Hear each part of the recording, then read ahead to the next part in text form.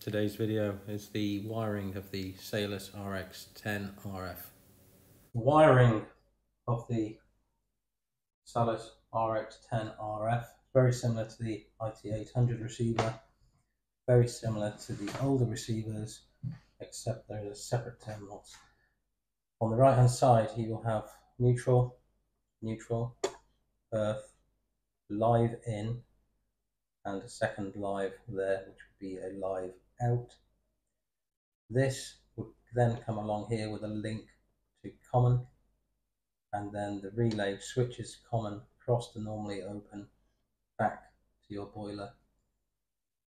If your boiler is 0 volts or low voltage, you would not insert this link from live to common.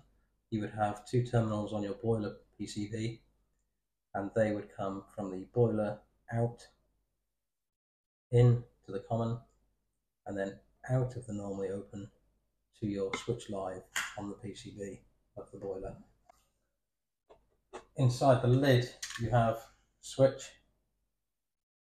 which is RX1, RX2.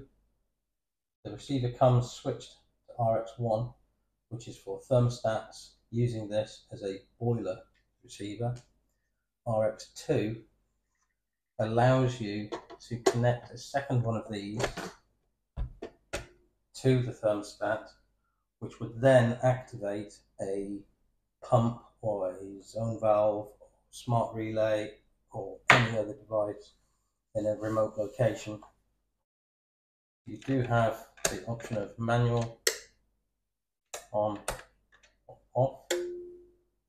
So should anything fail, or the gateway fail, thermostat fails, you can manually override, simply going to the receiver box, switching it to manual, and turning the device on.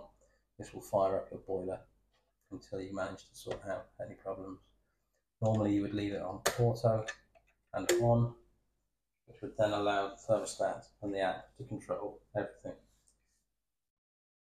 This was That Statman. If you like, please share, follow, subscribe. Next we will be using the app, setting up the thermostat, setting up the hub to the app, and controlling our heating remotely. Thank you.